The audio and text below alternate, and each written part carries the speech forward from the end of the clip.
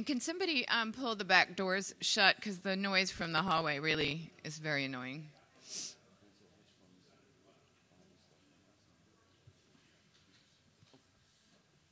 We're almost ready. Okay. I might need to get a tissue. Well, good morning, everyone. It's great to see everyone back. I'm Caroline Wagner, the director of the Battelle Center for Science and Technology Policy here at the Ohio State University. I'm very glad to be able to begin our Friday morning panel on the economic impacts of big data. As we've mentioned, the bios for the speakers are in the booklet.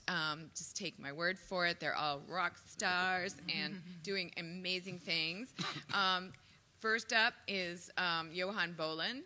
Johan is currently associate professor at Indiana University School of Informatics and Computing. He was formerly a staff scientist at Los Alamos National Lab 2005 to 2009. And he has a PhD in experimental psychology, and I'm not going to say it in Dutch, but from the Free University of Brussels. Yeah, yes. It's not free though. But it's called Free. The Vrije Universiteit. All right. So anyway, I still remember the first presentation I ever saw Johan give, and it was at a conference. You were still at Sandia, and I remember that myself and most of the other senior scientometric people who do science mapping and so on just sat there with their mouths hanging open at how amazing you are.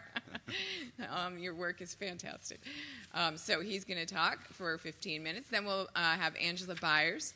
Angela is the Director of Product Planning and Strategy in Apps Media Publishing at Microsoft, and she's within the Apps and Services Product Group, and she leads long-term strategic scenario planning for Microsoft Network and Bing Apps. So, and the rest of her bio is there. Welcome. So glad you're here. And then third, we have Ray Harishankar. Ray, he just got back from California, right? I can't believe all these people are traveling all over the place. Johan's on his way to London, and Ray is an IBM fellow and vice president of technology and innovation within IBM Global Business Services, and is recently involved with a big undertaking here in the Columbus region, where IBM's made quite a significant investment and is working on a collaboratory with a number of other companies. Hopefully he'll talk a little bit about that in his talk as well, or maybe we can ask you about it at the end. Yeah, we'd be interested in talking about it. Okay, well, it would follow the same format. Each person has 15 minutes, and then we'll have Q&A. Hopefully a lively discussion as we've been having. I continue to tweet at #BigDataFuture. If you can't follow right now, you could always go back later and search for that hashtag, because I know some other people are also tweeting on that hashtag, so you can go back and kind of review what's been happening at the conference. All right, with that, we'll say good morning to Johan, and take it away, 15 minutes. Okay, great. I am known to rant really badly, but in this case, I've been told to stick to 15 minutes or else. And I think I don't want to experience the or else. I mean, threats have been made, serious threats, so I'm going to stick to 15 minutes. I'm going to try to. Okay, here we go. So big data and computational social science. I don't know how many of you have seen this Dilbert cartoon, which I thought was just hilarious. Consultants say 3 quintillion bytes of data created every day. It comes from everywhere. It knows all. According to the book of Wikipedia, its name is big data. Anyways, you've got the cult of big data forming in the corporate headquarters of the world, right? And the cartoon ends with a genuflection, let us pay. You know, is it too late to side with evil? It hears you. I thought it was really funny. You know, honestly, I mean, preparing for this talk, the challenge I had is that I don't think about big data very much. You know, it sounds really pretentious, but big data to me is like water to a fish. It's what we do. So, you know, we never sit back and hardly ever sit back and go, wow, that data is big. It's bigger than last year. It's always bigger than last year, and whatever data we had last year is now small compared to what we had this year. So to call it big data to me is a little bit of a misnomer, because it's always been big data somehow. So I think that's what this cartoon is really trying to tell us, that by giving it a name like big data, it's like it's a thing, right? It's like the cloud, and it lives somewhere, and it hovers over us, and it's looking down, and that's not how it feels to me at all. Now, I will say, though, I've thought a lot about the role of data in my sort of practice as a scientist. And again, all of this sounds really highfalutin and pretentious, and I don't want it to, because it's just the basic sort of the basic drudgery of science, if you can call it that, right? My education is in the social sciences. My PhD is actually in experimental psychology, where you put rats in mazes and then see how you can achieve various outcomes under different experimental conditions. And so I found this Venn diagram online, and I thought it was very revealing. It's from a Given the Data blog, where they were trying to sort of summarize what it means to do data-driven computational social science, which is what I think we do at Indiana University. So you've got the social sciences, right? The typical methodology by which the social sciences operate is that you set up an experiment. You design an experiment to test a particular, or rather to falsify particular hypotheses, right?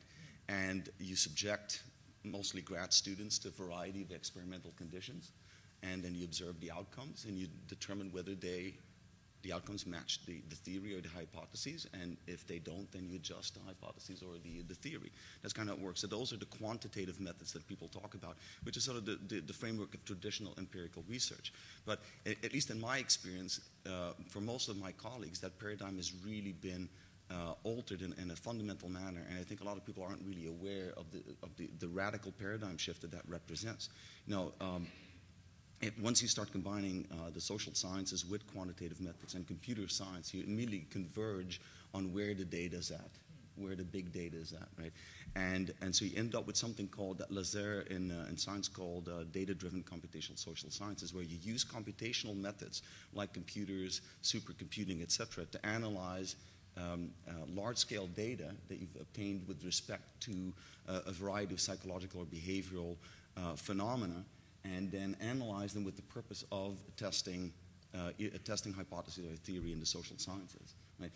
I sometimes joke with my colleagues that the data now is so big that basically the whole of the data that we collect is some experiment generating machine, and all we need to do is just slice and dice the data to find the experimental conditions that have been set up for us in vivo, and then look at the outcomes, right? And study the outcomes instead of actually conducting the experiment ourselves. It's actually already been conducted somewhere by someone. I mean, people go on Twitter, for example, and said, I just had 2 shots of whiskey and a Valium, and now I don't feel so good. Well, there you have it. That's a medical experiment right there.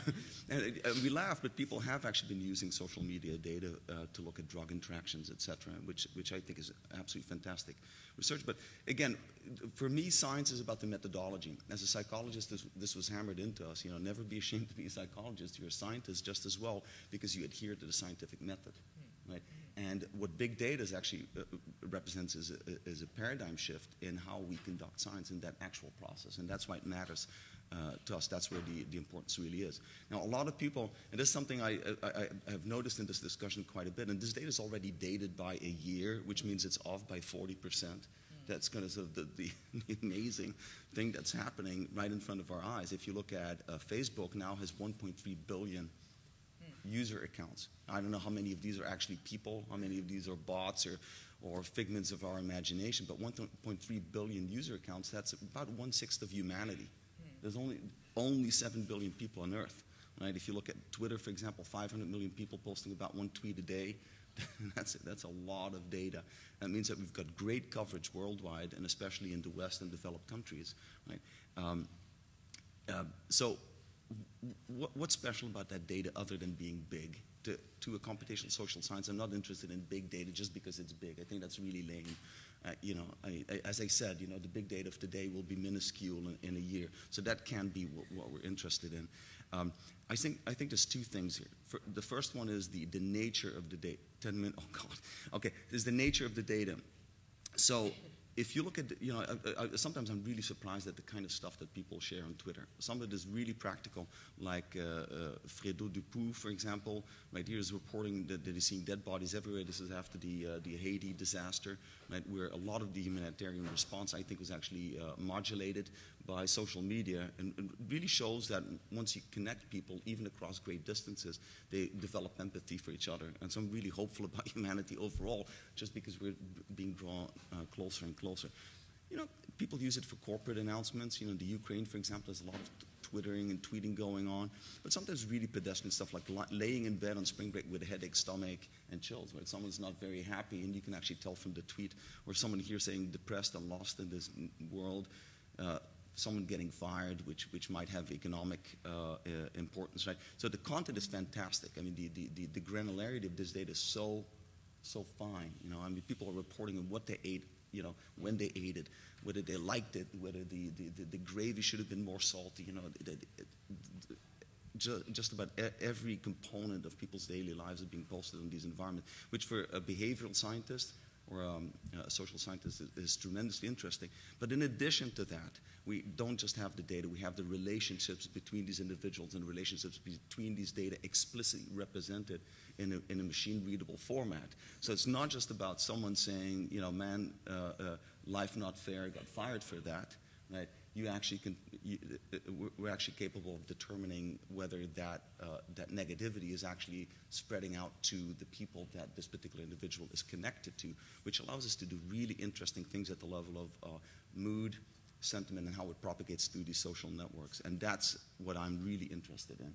I think a lot of people look at a lot of economic modeling, and a lot of cognitive modeling is based on sort of the idea of bounded rationality, of us being sort of making relatively rational decisions based on input and information that we receive from our environment. But I think that overall, a lot of opinion, a lot of sentiment is just a post hoc rationalization of what we've already done or thought, right?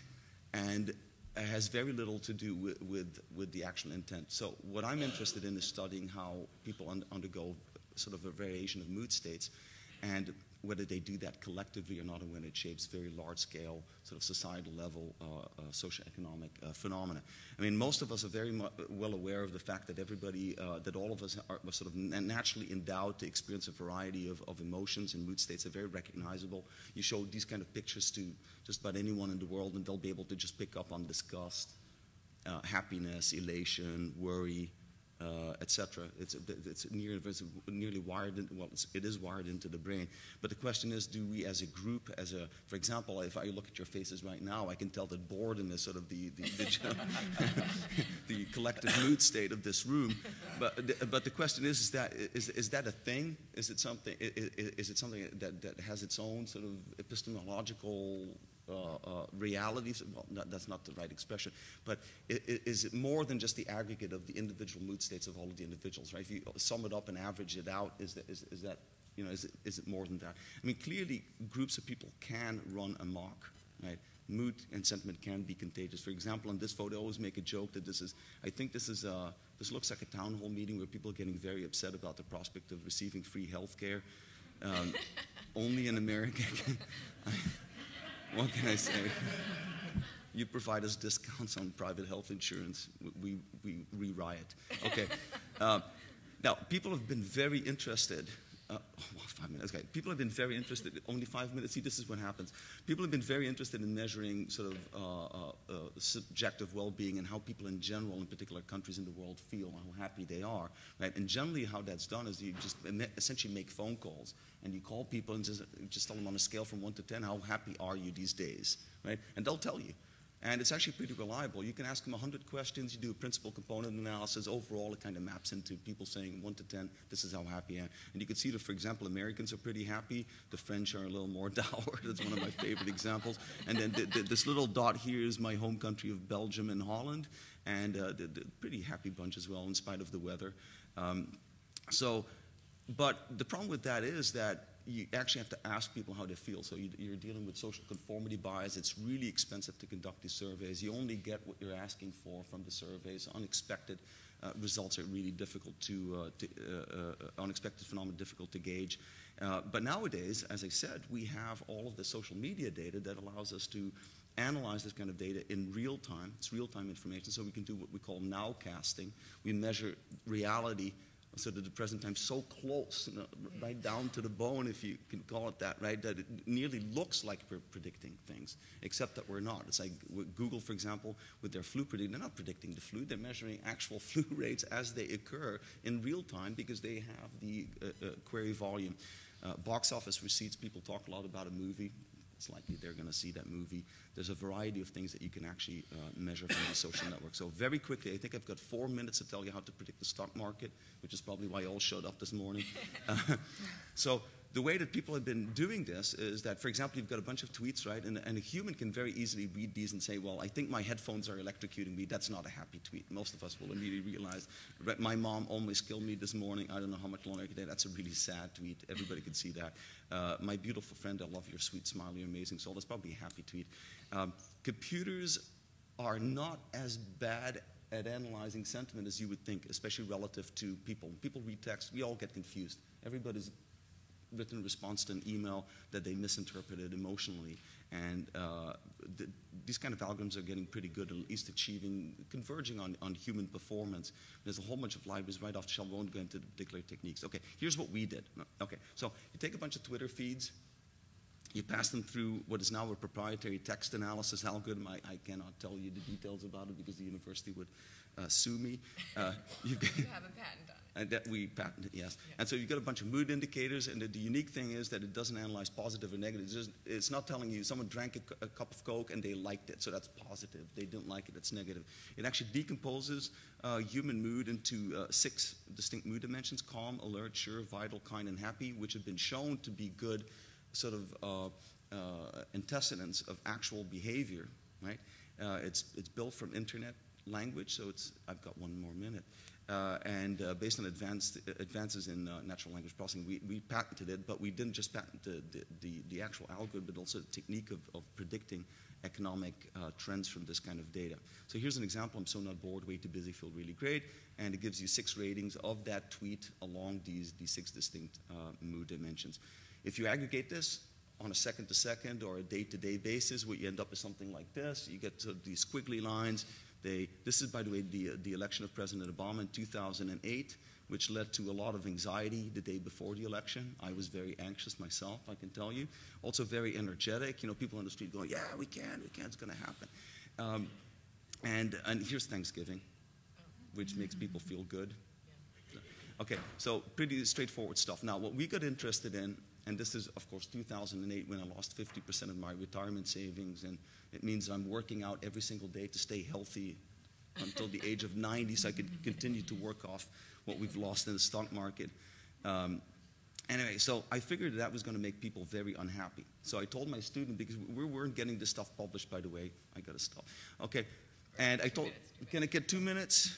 Tell you about the stock market prediction? Okay, here we go. Okay, so good. So anyway, move along. So I told my student, listen, we can't get this published because the reviewer is coming back saying, well, you got a bunch of squiggly lines. You can't prove it means anything. Besides, Twitter is just about, you know, people tweeting about Justin Bieber's latest album. So forget about it. So you've seen that YouTube clip about Hitler complaining about the 3rd reviewer? Yeah, it's hilarious. That is what happened in the hallway of our department when I heard that a 3rd paper got rejected. So I told my student, listen, just get the Dow Jones on it. Just get the Dow Jones Industrial Average and correlate it to our time series. See whether we can validate it to something economical. I won't go into the methodology, but what we did is we performed 2 tests, the Granger causality analysis, which is somewhat of a sort of a linear regression technique where you shift one of the time series back and forward, and you see at which point you achieve a statistically significant correlation. And then we trained the neural network, blah, blah, blah, blah. Anyway, well, thank you. So so this is what they warned me about. So what we found is that especially the calm time series, when you superimpose it on the Dow Jones Industrial Average daily changes, demonstrated a remarkable amount of overlap. So this is when you shift this forward in time by 3 days, you can see how the highs and lows nearly match perfectly. And in fact, when we trained our neural network based on both past 3-day market data and our calm mood dimension, we achieved a prediction accuracy of 86.7% in terms of predicting the direction of the stock market on a day-to-day basis. Now, this makes me sound like a crackpot. Nobody believes that you can predict the stock market at 86.7%. However, we've done follow-up studies, and this result has actually held up really nice. I'm not saying 86.7%, but very high percentages.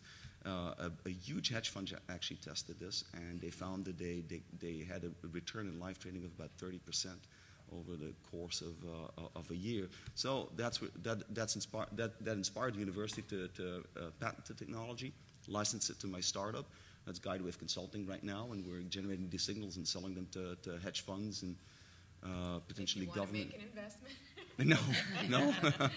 No. So we're not giving investment advice. We're just providing a signal that just happens to be highly predictive and very informative to people who put their money in the market and like to get an edge. And even a small edge could be very valuable. Now, if you want to read up on what we have done in terms of sort of unraveling what we think is sort of the causal pathways that could explain these results, there's a bunch of papers online. They're all available, open access in our archive. I recommend you to read them and get in touch with me if you have any further questions. The only thing I will say is I'm really stoked about the future of computational social science. The data sets keep getting more and more refined, more and more representative, and my hope is that we'll arrive at a point in time when we can still do well thought out, controlled experiments like people used to do and still do in social sciences, but that's augmented by pretty reliable and valid big data computational social science experiments, if you can call it that. I'm sorry I went over time. All right. Thank you for that.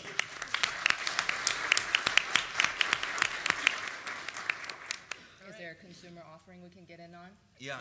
That's what we're hoping That's coming for. soon. Yeah, right? the stock. Get rich What we're doing is we came to here. Yeah, the idea is not to just focus on big hedge funds, but also to have something for retail investors.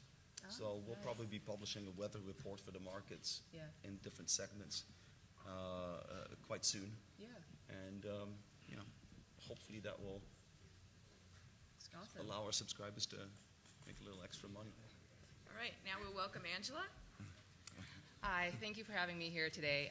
What I want to share is actually comes from both the perspective of having been an economist myself. My prior life before Microsoft was I worked as a research fellow at the McKinsey Global Institute studying the economic impact of big data. So what I'm going to share combines the perspective from that as well as the perspective now as a business manager at Microsoft trying to use big data insights, right, to improve the way we run our business. So what I'm going to share is first just how big data creates value and the potential that there is across different sectors, both in terms of traditional dollar measures, but also in terms of consumer surplus. Along that theme, I want to talk a little bit about the disruptive power of big data, how that's changing business.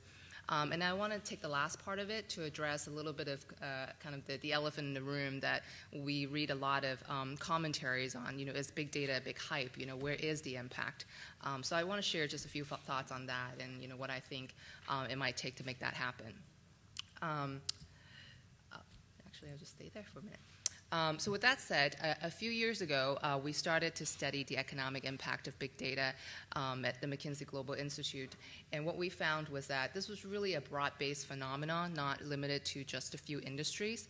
That, as my colleagues have been saying, there's big data, big data everywhere.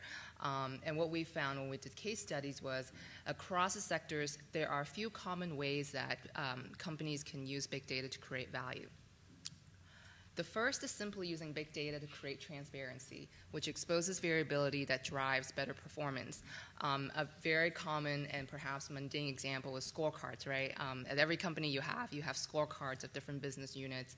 It bubbles up from large amounts of data to a few key metrics. But from that, you can really see who's performing and who's underperforming, and that just often sparks a discussion of pulling up the underperformers up to the benchmark. Another example, in healthcare, for example, the transparency into clinical outcomes data, the benefits tool that I now use, I can see which doctors is providing which types of services, at what price, and what's the quality, at least, is rated by patients. All those different types of tools is starting to induce more value-conscious consumption.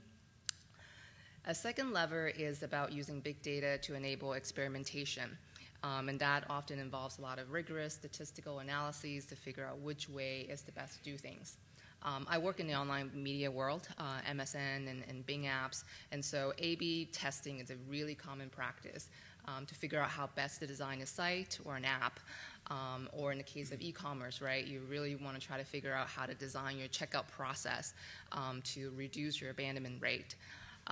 Again, another example in healthcare, we now can study, crunch large sets of data to do comparative effectiveness studies, and you really figure out which treatment works best for whom and under what circumstances.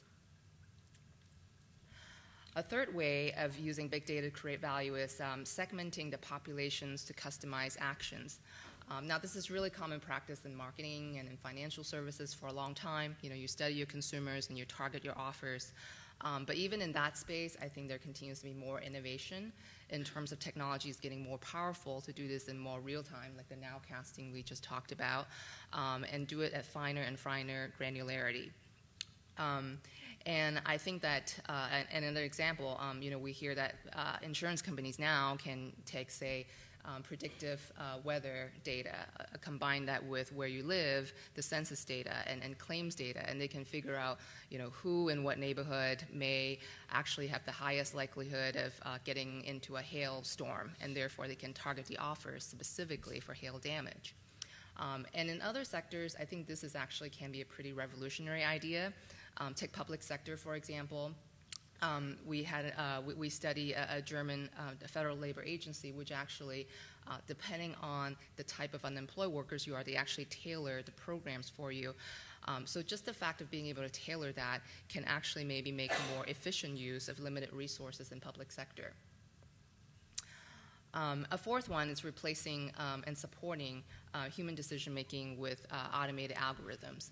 Analytics can help companies improve decisions, everything from upstream, from where to invest, capital, asset optimization, to supply chain, to customer service, to sales. And now in the era of Internet of Things, when physical assets and machines and equipment, they're embedded with networked sensors and actuators, that's opening an entirely new field of possibilities of how machines can just talk to each other and they can act independently based on information. And lastly, innovation. Big data really has the power to create and innovate the way we do businesses. Location data, for example, and mapping data, that's single-handedly created a whole entire offerings, everything from Foursquare and whatnot, and mapping and real-time traffic information, and financial services, right? Credit card companies can take the anonymized spending data that you have and analyze it and actually package it up for merchants to study spending patterns or for more real-time macroeconomic trends. So all of this I talked about, I think, actually bubbles up to some pretty big numbers potentially in value across sectors. I won't spend a whole lot of time on it, but I'll just rattle off a few big numbers in the sense that the title of this talk is The Economic Impact of Big Data. So for example, in U.S. retail, it's estimated that $30 to $55 billion of value of savings can be created annually through applying big data in merchandising and operations and sales, and actually hundreds and billions of dollars more in potential value shifts. So some companies might gain on the expense of another company. In consumer packaged goods, for example, open data, we think that there is potentially the potential to do $500 billion to $1.5 trillion in value. Again, applying it everything from product design to manufacturing to logistics, all the way downstream. And that also includes the consumer benefits of being able to compare prices and quality and attributes in those decisions. In manufacturing, for example, in the U.S., again, we think that there is potentially $125 to $270 billion of value, applying it on R&D, the manufacturing, and the after-sales service cycles. Electricity, not a very consumer-facing example, but nonetheless, when you start digging into the potential to improve investment decisions, to optimize generation, the distribution, and all the way to influencing consumers to use more energy-conscious products. Again, we think that that can be almost up to $500 billion in value in that. So, there's plenty of more examples I can go into, but, I think the point is that there can be some pretty big dollars here, potential. There's 2 points in the theme of economic impact I want to just spend a minute on. One is we talked about innovation and the disruptive power of it. And I think just from my own personal example, having lived in the online media space, I think it's a very powerful way that big data is creating change. Of course, there have been the decades-long, digital media and digital distribution disrupting the physical media and the traditional distributions. But I think maybe a more recent and maybe less talked about example, again, similar to what we just heard about, that all the different types of signals that we have now is really changing the way online media and online news can work, right?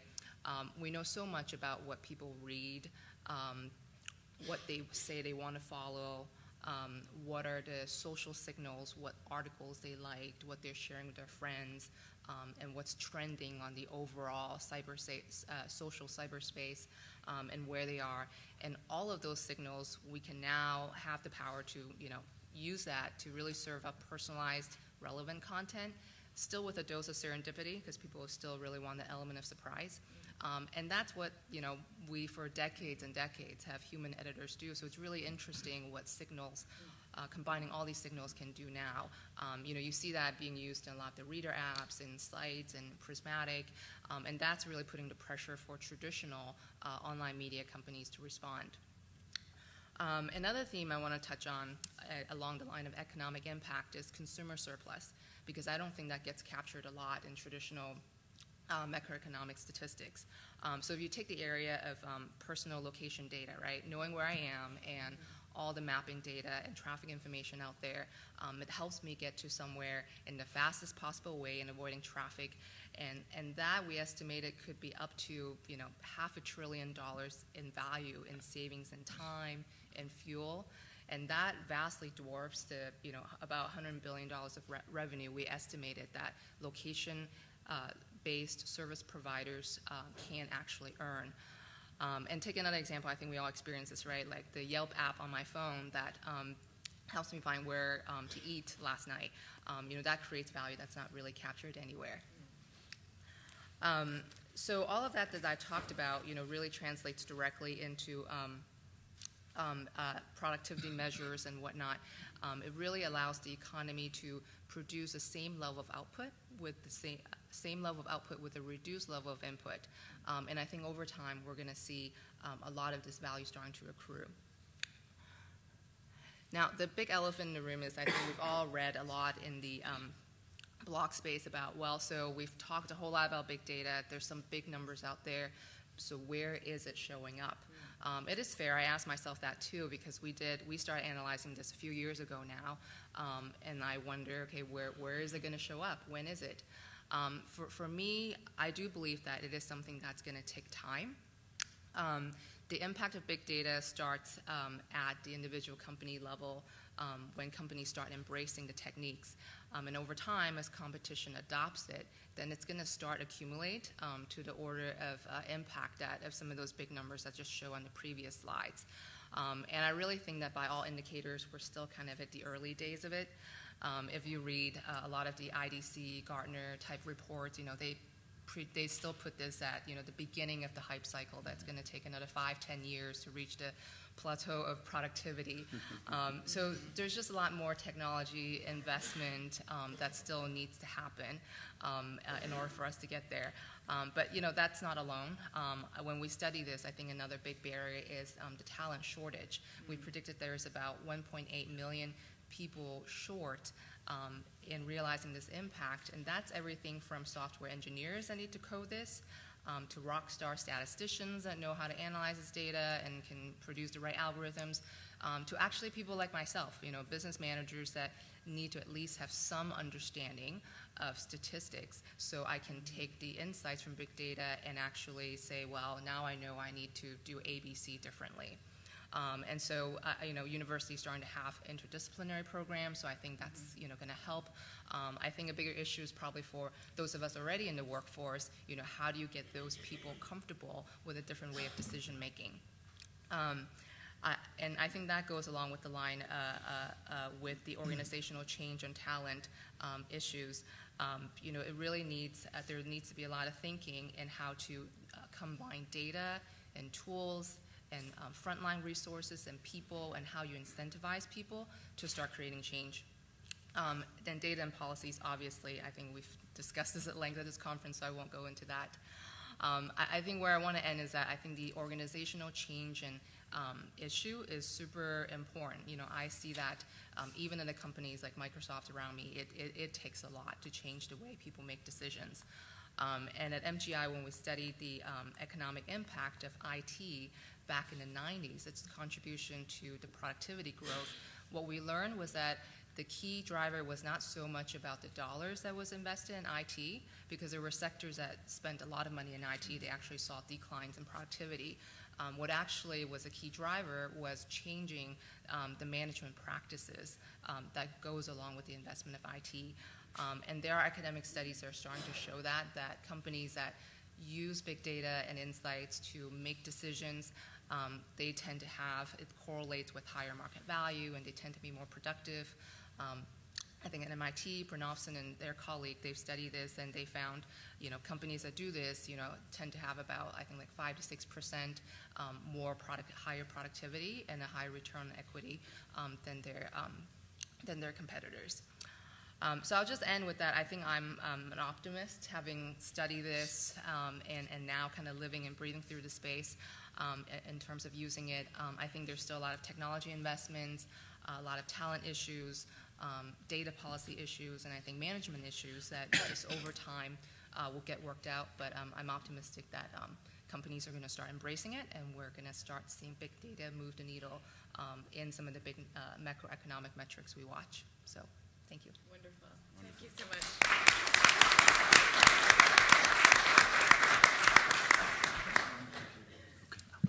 Yeah, I agree about the time saved on using the maps. It's fantastic. I was thinking, well, that might be a road rage reducer. We could we could look for an indicator of road rage reduction. That's another but on benefit. indicators, what would you look for in the manufacturing sector? How would you see the shift made by big data in terms of actual impact? Is that just going to be measured at the very biggest level, or are people going to be able to measure it lower down, do you think? Yeah, I think you're probably going to start seeing the company level indicators moving, right? If you compare manufacturers that, use data well in their processes versus those that don't. And I think that level of profitability, like over time, it's going to bubble up. Some of it will wash out, right? Like some companies gain at the expense of others. Yeah, I see. But overall, you hopefully would see a lift in efficiency overall, because everyone is starting to adopt a certain practice. Right. So you get the same level of manufacturing output with less resources, and then you're going to see the GDP per capita growth move. Cool. Wonderful. Ray, welcome. Excellent. Good morning, guys. Good morning. Good. I expected a much more feebler response, but I see the caffeine working. All right. I usually don't have the sexy voice, but my throat's a little on the downside. So it's very interesting to see Johan and Angela, and then me following. So I'm thinking, all the good points have been made. No, seriously, what I do within IBM is let me provide that as context to what I'm about to say. I work about 60-70% of my time is spent with clients. So I deal with primarily clients in the financial services and retail industry, and work with them to see how technology and innovation can help them make business advancements. And clearly big data in the last couple of years has been one of the focus areas. And as Johan said, what is big data when you're right in the middle of it, right? It's all around you. But the key is, how do you take advantage of what's around you and realize that, hey, here's the context of what I'm working in, and therefore here's a set of innovative things that you could do with it. So primarily what I'm going to talk about is from the standpoint of what do I see as customers or enterprises deal with, and how can they realize the economic impact of big data, if you will. Okay, there you go. So when we went and asked our customers the question, are you really capitalizing on big data? 1 in 3 of our enterprises said, I'm making decisions, but I don't have all the information available. More than half of them said, even if I wanted to, I don't have access to all the information. So that's reality, right? So we have to operate within that. But then the point is, we turn around and say, if only you could make decisions based on big data, what would the impact be? You would be 2.5 times more likely to outperform your partners in the industry. You will be probably 2 times, more profitable, or 2 times more profit growth rather. The statistics are there for you to see. But the point is, if you make decisions, business decisions based on data, right? So this is the baseline. Now, however, the question is, what was data before and manageable is now becoming more and more difficult. People don't even know data, because even if it stares at them in their face, as they say it, because it's changed a lot. So a little bit of definition or context on what I would call as data and value from it. Data plus some analysis gives you information. Information plus context gives you the insight. Insight plus action results in outcome. And it is these outcomes that help you realize value. Data by itself doesn't lead to value, right? You have to put context around it. And again, Angela was talking about the location-based services, right? One important statistic or interesting statistic is that people say, whoa, I don't know if I can really turn on the GPS in my phone. I don't know if people want to know where I am. But trust me, statistics show that in 2013, more than twice the amount of people in 2012 allowed the GPS locator-based services to be turned on. So people are becoming more and more, open to turning on location-based services. Now, certain things may be faster adopted than others, but the point is there is increasing adoption of the capabilities that let you take advantage of big data and provide services. So I know Angela touched on some of these points, so it's good to know that we are coming at it from multiple perspectives, but still sort of addressing the same. So how do you create value out of just big data, if you really think about it? What we see is new business models are emerging. Primarily data-driven products and services are rising to the top. And that, in the next 5 years or so, are going to be the new businesses that are coming up. And even within that, new business models are coming up. You touched on the agile experimentation, as well as the formulation of non-traditional partnerships. People who are in competition now may find common grounds to cooperate and compete with each other in one space, but collaborate in the other. Mm-hmm. So you'll find non-traditional partnerships forming and value being created out of that. Now, let me illustrate that with an example that we all know. If you really think about it, what is Amazon.com? Is that they are the world's largest online retailer? Yeah, they are, no doubt. But they just went into consumer electronics by manufacturing Kindle, right?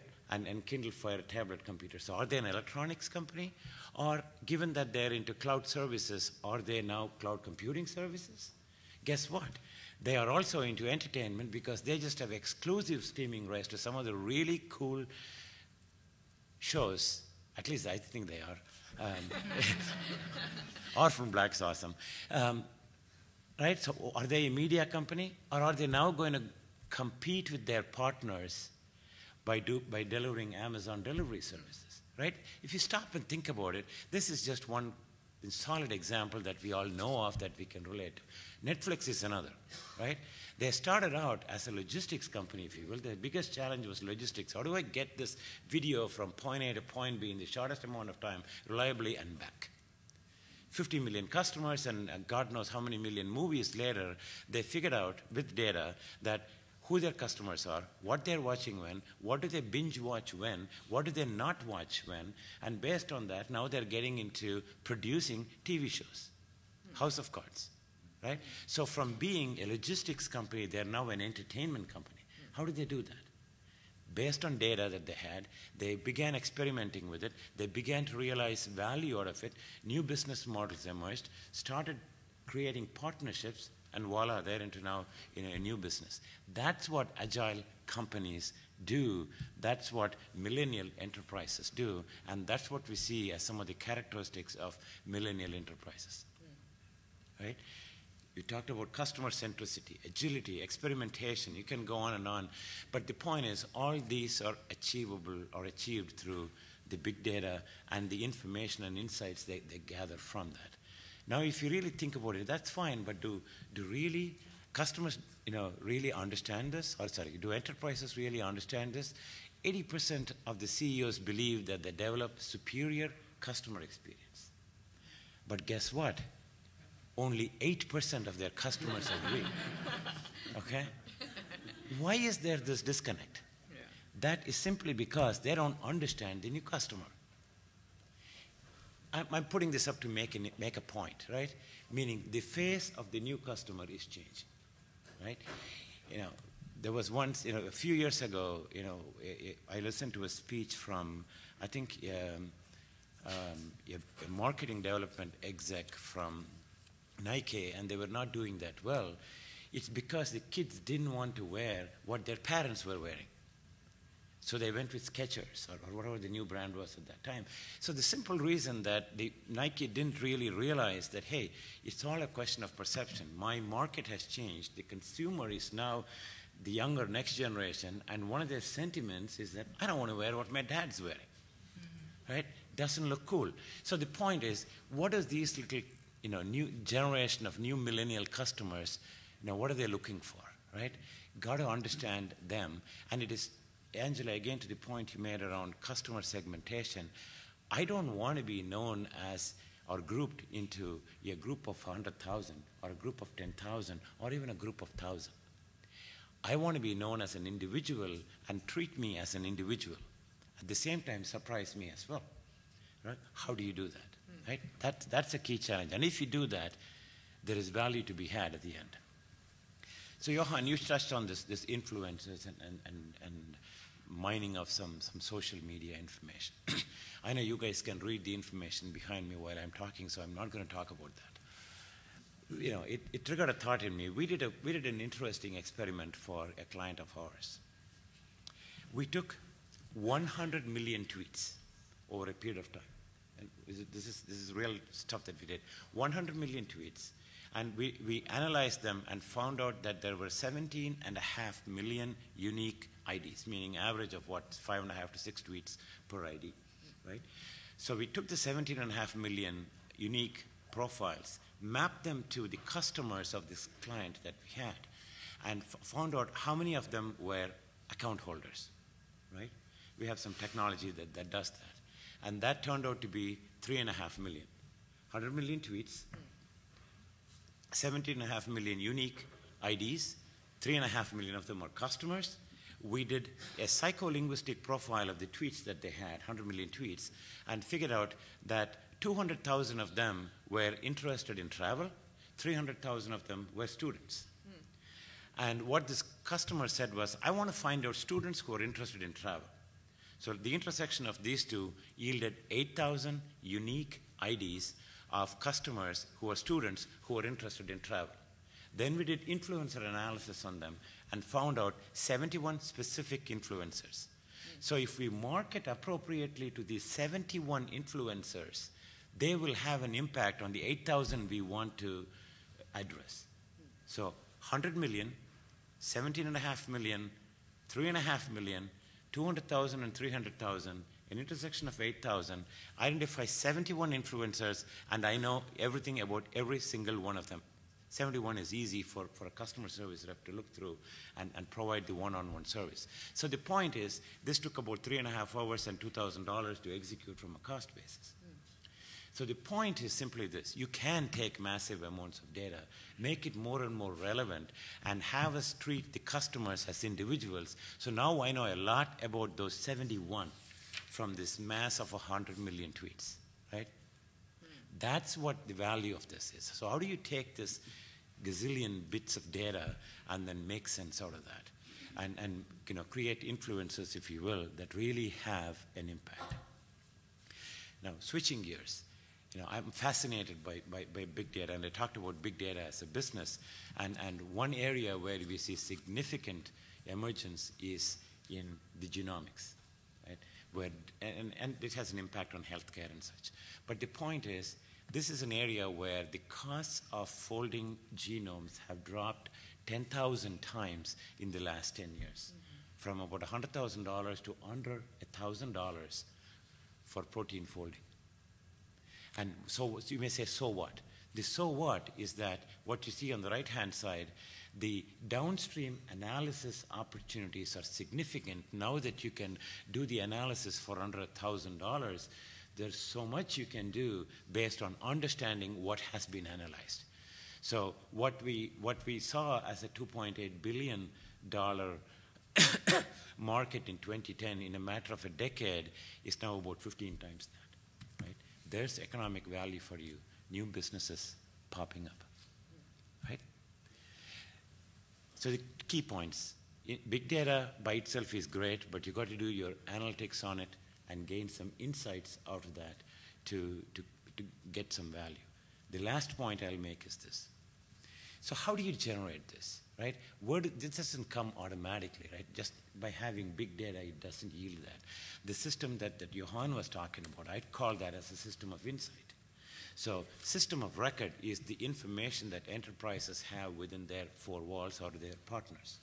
System of engagement is this vast amount of social, unstructured, external data that you have that you could connect with. But connecting with is not easy.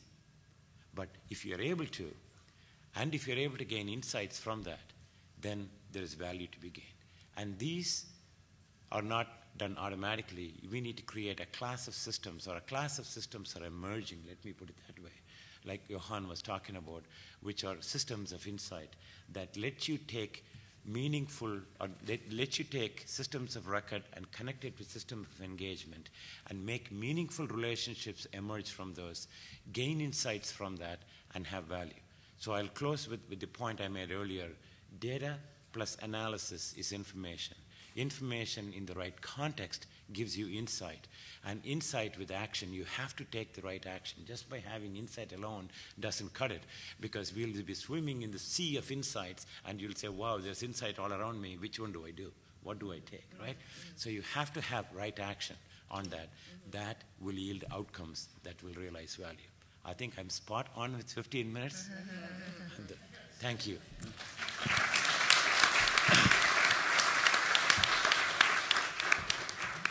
Fantastic. Thank you so much.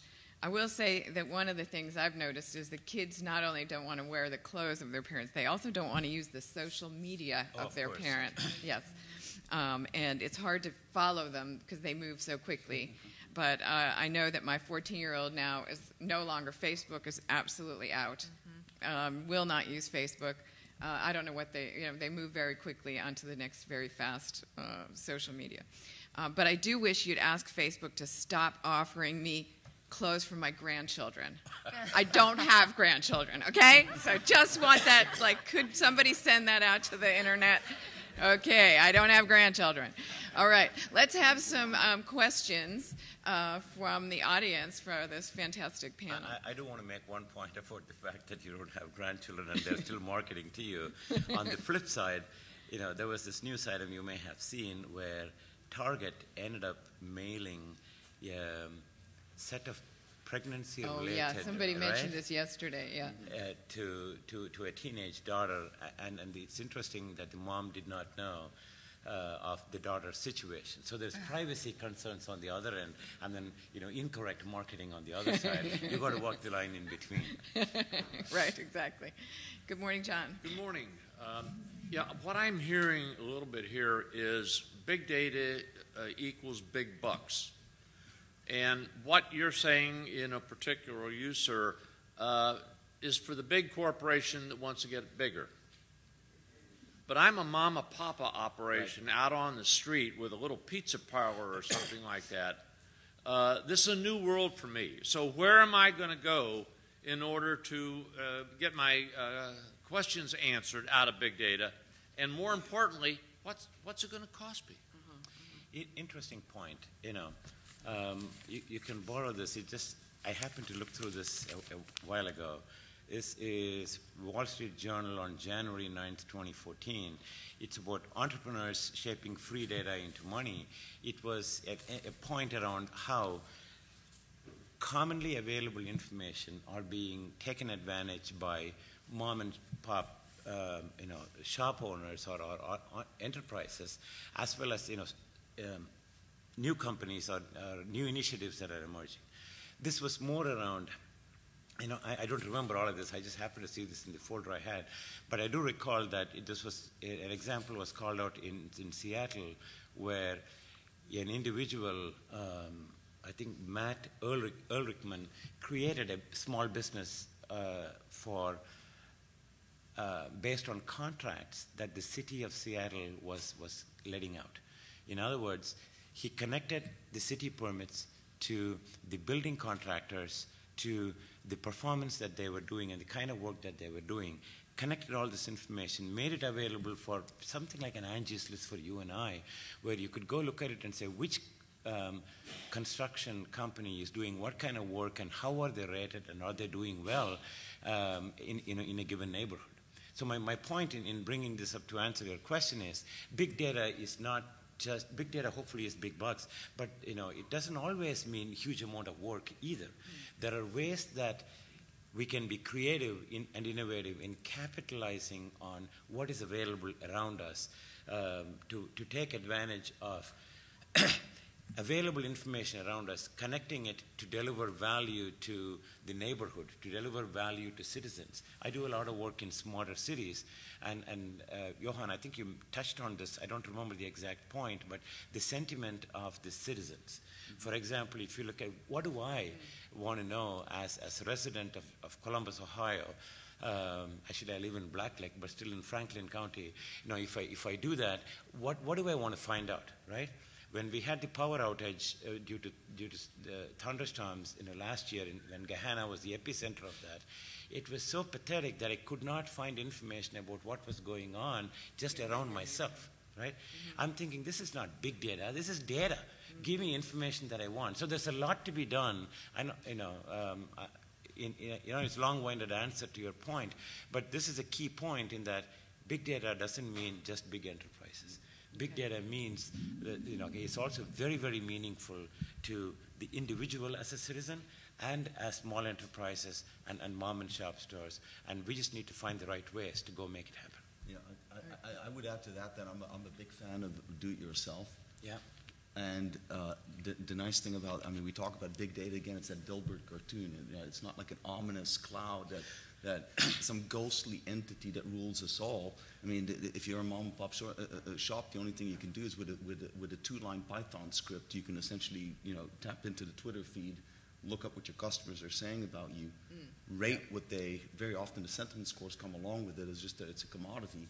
Rate what they've been saying about your pizzas or whatever it is. It's really, I've got a student literally that has a blog that shows you in like 10 lines of code how you can monitor the sentiment of the world, right? Anyone with a computer, that's the big democratization that's happening here, and I think that aspect is sometimes lost in our discussions of big data, what it means for big enterprise. It's a situation where just about anyone who's got a computer science 101 education, right, and can write a sort of a computer script, can tap into this kind of data, which is made available for free, and can glean very valuable insights that matter to their daily lives from that data. So what I will say, though, is that from the educational perspective, and I stress that I've got a 10-year-old, I'm making absolutely sure that she knows how to code. And I think that's become one of the biggest gaps, knowing how to code, knowing how to work the computer, knowing how to work those data, knowing how to work the API, knowing how to tap into those streams. The basic principles are very simple, but you have to know them. And once you know them, it's just like a car. Once you know how a car works, you could change the oil yourself, right? Why wouldn't you? Let's welcome Betsy. Good morning. One more thing. I think I'm a simple person, and I think again, I'm Excel. It's about all I can handle, and I'll tell you that a lot of the thinking at the company, it's also at Microsoft, is that we're not going to build, a lot of these new complicated tools, because if you talk to me about Hadoop and all these buzzwords of the world, I personally, as a business person, I don't know how to do it. If you give me something in a spreadsheet in Excel, which I think it's probably most mom and pop shops will be able to handle spreadsheets, it is going to be it. And so I think simple frontline tools are important. And at least, a lot of thinking probably amongst a lot of big companies, well, how do you get all that goodness, the data, the cloud stuff, and all that in the back end? But again, just deliver everything through, hey, a simple spreadsheet. You can, run all your analyses just from there alone. So. Or simply go to Twitter. They've got a search box at the top and type in mom and pop. There you go. That's really all it takes. Let's get a new question. I've got a boring question for Johan. I'm interested in your sample, your Twitter sample. So do you generate like a stratified random sample to run your analysis on? Or I hear a lot of analyses on Twitter, and I'm curious about the sampling methodology. Yeah, that's a very good question. Something we're concerned with a lot. I mean, it depends on the application. People want, in computational social science, you want the sample to be representative, right, for the problem that you're investigating. In our case, since we're selling these signals to hedge funds, we might be interested in very different communities that are not representative of the U.S. population or the world's population as a whole, right? Whether we can achieve that kind of sample is of course a different question. We think we can. We think we can actually define the sample as a function of the intended outcome of the signal in terms of its predictive value. Right? The analysis that I've shown you is based on the raw Twitter feed without any adjustment for sampling, etc. But and even then, it has, in our experience, has pretty good predictive value. Once you start to slice and dice that data, and you actually zoom in on sort of what we call, well, let me put it this way. In terms of the markets, information that's available to everyone is not very useful because it gets factored into the market nearly immediately. So what we're looking for is sort of privileged information, communities that have information that isn't widespread and still valuable and predictive. And so we've got algorithms that specifically adjust the sample to match that incentive, and I think that's what most companies in this area are doing. Now, again, if you want if you're doing opinion polling and you're using Twitter, you have to be very, very careful that you have a sample that's representative of the U.S. population. You're going to get it totally wrong. And most people that in this industry are aware of those biases. They're aware of the need to at least make an effort to create a representative sample. How well they succeed in doing so is not always clear. To give you another example, recently I worked with a team of sociologists at Indiana University, and we looked at whether we could predict the outcomes of... You're speaking to the mic a little bit. I'm sorry. Yeah. Is this better? No, you're fine. Okay. So we were looking at whether we could predict the outcome of congressional elections by looking at about 450, 480 U.S. congressional districts and looking at the name mentions of the candidates. And that in and of itself was enough to achieve a 92, 93% accuracy in predicting who's going to win the election, adjusting for incumbency, whether Obama or McCain, dominated the district, etc. So even if you don't adjust for the sample, a lot of people don't understand this, but you've got 500 million people on Twitter right now. Right? That's the population of the European Union, grosso modo. That's more than there are people in the United States. So in terms of sample, I totally agree. There's a whole science to making sure that the sample matches the intended outcome. But even when you do not adjust for the sample, like we foolishly did early on, and like we did with the study to predict the outcome of these elections, even then it works pretty well because such a broad swath of the population is represented on Twitter and Facebook right now. So do you do it by time? I mean, I have a little company, and we just generate stratified random samples, and we distribute them to students, and we do it based on time and tweet, quantity, and we do it randomly. And I was just curious, I hear a lot of analyses based on this, and then, if you dig a little deeper, it's on news feed tweets or and that's what I guess I was really curious if you had some sort of target population that you were sampling from, or if it was truly. Well, and he has papers too posted. Yes, exactly. So, we do, but when it comes to the actual startup, I mean, the answer is yes, but I'm not going to tell you what those communities are, and they change. Okay, right. That's I guess so it's a dynamic process where we're continuously updating who we're tracking and why. But I will tell you, it's not as straightforward as just tapping into the AP feed and then discovering that 2 bombs went off at the White House, and then we all freak out and the market crashes. Yeah, right. So it's not. That's not what we do. Oh, cool. All right, Thank you. Go. Thanks, Betsy. All right. Good morning. Good morning.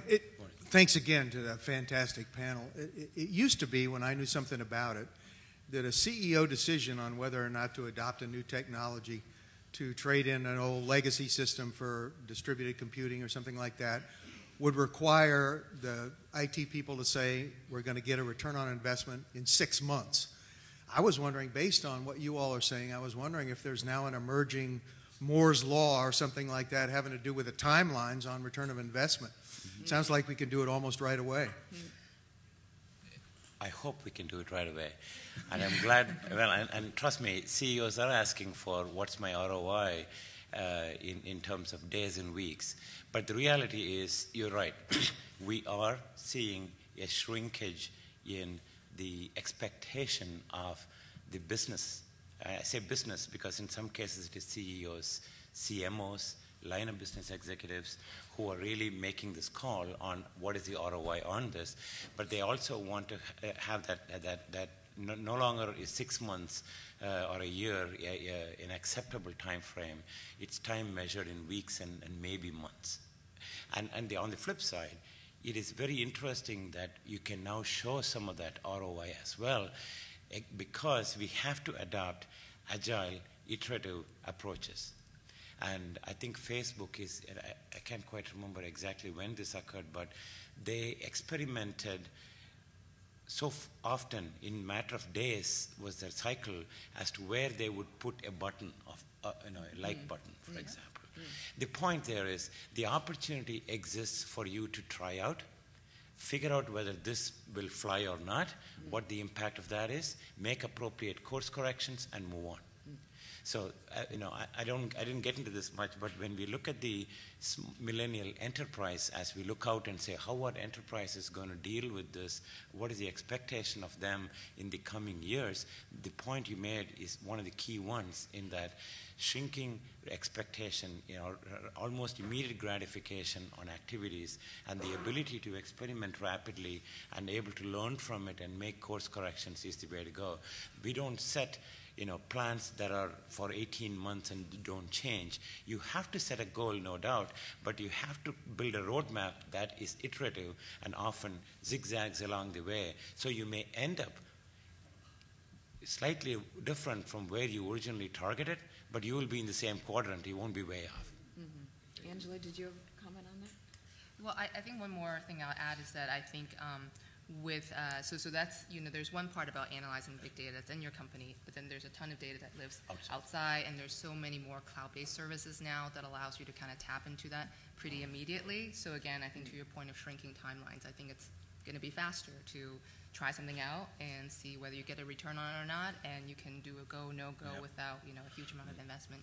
I mean, in politics, I don't want to dominate the panel discussion, but I've seen examples where, for example, when the president gives a State of the Union, people tap into the Twitter feed, perform sentiment analysis, and you essentially have sort of a real-time line indicating how the population of the United States is responding to Obama using the word responsibility 50 times, or you can immediately pick up, and my colleagues and I have been joking that would be a great tool to put like a little buzzer on the presidential candidates, and as soon as the Twitter feed dives, they get a little shocked and say, don't say that again. So a little bit, when Romney said this whole thing about wanting binders with women, perhaps you should have gotten like a little shock and said, oh no, I'm not going to say that again, but that's sort of the level of real time that we've gotten to. In one of our other projects, we're actually using common sense knowledge databases, again, that we've taken online, which are freely available, have them parsed into a computer in a knowledge network, and then when someone says something, it can be decomposed into predicate statements, into actual statements that can be matched against that common sense knowledge base, and where the computer makes an estimation of how truthy that is. Where you can actually look at it and say, well, that's probably not entirely true, and to do so in real time. Well, so that's scary. Good morning, Nate. How are you? Hey, how's it going, guys? So following on Johan's idea of the democratization of technology, one thing that I'm very curious about is that there may be long-term positive implications for mom and pop shops. So it is not expensive in this day and age for me to get a positive Yelp review for a slice of pizza. It's not expensive for me to develop, to host a web page, or even to develop a web page, because it doesn't necessarily require a lot of coding savvy. But on the other side, in terms of technology services, if I wanted to spin up an elastic cloud computing instance on AWS, and I want to do my sophisticated analytics as just sitting here right now, I can build my own cluster for a couple of dollars an hour. Right. So I mean, across industries, I'm very curious in terms of economic impacts of what you see the short and long-term implications are in terms of size of companies, and when there are winners and losers, how much of it is going to be two-person outfits. I have CTO and COO, and that's us, versus IBM or Microsoft or Amazon, who can obviously leverage, they can continue to pivot and have this big diversity and platform to keep building on. Yeah, the only thing I totally agree. I think this is exactly what's happening. I mean, I see this among my students. You've got two students. One of them declares himself to be the CEO. The other declares herself to be the CTO. They set up a cluster on AWS, and they're up and running. It's absolutely amazing. If you got, I mean, the democratization is. I mean, people underestimate how democratic these systems have become, how easily accessible they are if you have the knowledge to use them and exploit them and to gain insights from them. So I couldn't agree more. I think that is absolutely what's happening. I don't know what the implications for larger businesses are. I don't know what the implications for example, Microsoft and IBM are, but some of these are very agile, and I think that they're picking up on those kind of trends very quickly themselves. But my gut feeling is, yes, that's exactly what's happening. If you look at the level of entrepreneurship among our students, it's absolutely amazing. Some of them, waft in and out of academia to startups, back from the startups to academia, and it is because it's so. It's the cost of entry, the threshold of actually engaging in those activities is very, very low, and these systems are accessible to just about anyone with a laptop and a Wi-Fi connection. I see that. Also, I teach nonprofit leadership, and I just start the class by asking how many of you already have your own nonprofit, and a number of the students raise their hand. They have their own nonprofits already, doing really amazingly creative things with it. Right. So innovation has been the backbone of advancements, and particularly if you look at the U.S., we have had a long history of innovation fueled, innovation driven, enterprises coming up, or at least being a big factor of that. And I see that these democratization of these capabilities or normalization of the availability of these technologies, right, makes innovation much more feasible, much more possible. That's on one side. The other side, what I see occurring is that this is also becoming a much more global phenomenon, right? So it also opens up the threat, if you will, if you say innovation is on the decline in the U.S. And there are statistics to support anything that you want to say, right? So I'm not here to debate whether innovation is on the decline in the U.S. or not, but the point is, global innovation is on the increase or it's on the rise. So there's positives to it and negatives to it. How do you take advantage of that? Right? So I think that this opportunity is just prime for new innovative ideas to emerge, and I'm an optimist, and I take that as a positive thing and say, wow, there's so much happening that new things can be, right? And from a large enterprise standpoint, we have to be more and more agile. That's what we see as both culturally, as well as organizationally, as well as how we are able to make business decisions, interact with partners. So the whole composition of how enterprises are structured and the perception and how they manage within themselves, they're all going to be going through a transformation. Yeah, I'm an optimist and probably skewed by being in my perception by being in the tech sector. I mean, in a way, I think small companies, startups have an advantage of, it's kind of like the classic innovator's dilemma, right? You have the plain open field, and you've got much lower cost to entry now to innovate. And being in the tech and social sector, you think of Facebook, Twitter, Snapchat, Instagram, whatnot, all these little companies that, hey, like 5 years ago were nobodies, and now lots of big companies are threatened by them and spends billions and billions of dollars trying to snap them up. So I'm very optimistic for smaller companies. Thanks, guys. All right, Peter.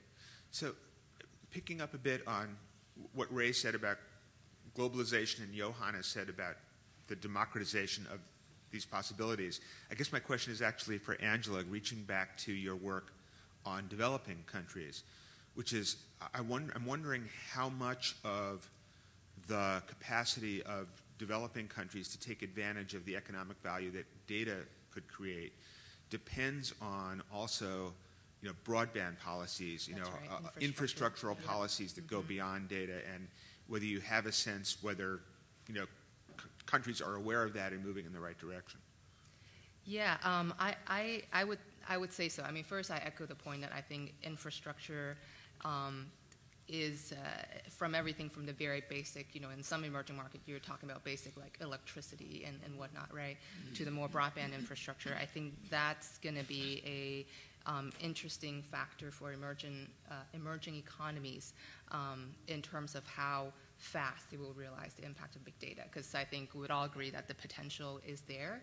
In terms of how fast that needle's moving, I mean, I would hope that there are plenty of examples out there that should show governments, what they should do. You take South Korea for an example. They have much, much higher broadband penetration than us, and they've had, much more success. That they have lots of successful tech companies, services and software and otherwise that have come out of there, Japan, whatnot. So I think that, the other emerging economies are kind of like India, China, sort of like right after, in terms of their degree of infrastructure maturity, is certainly aware of that.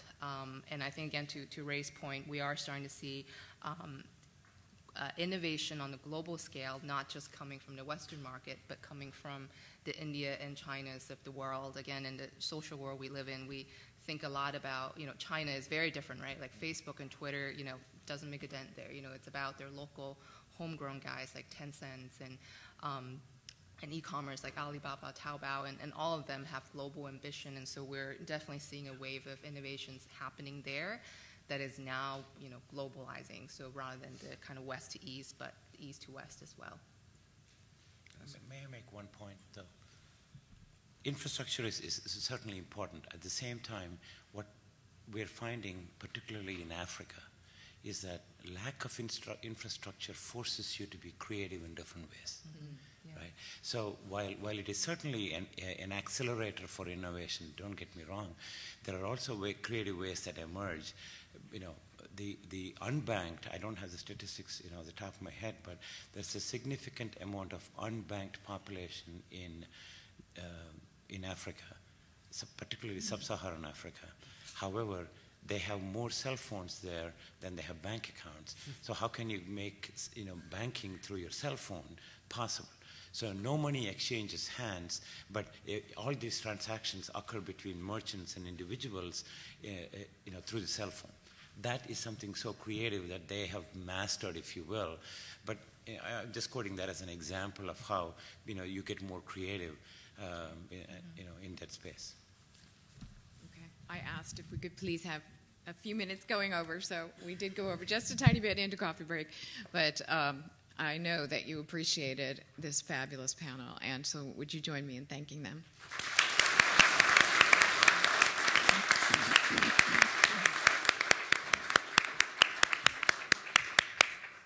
All right. Coffee break until 10:30.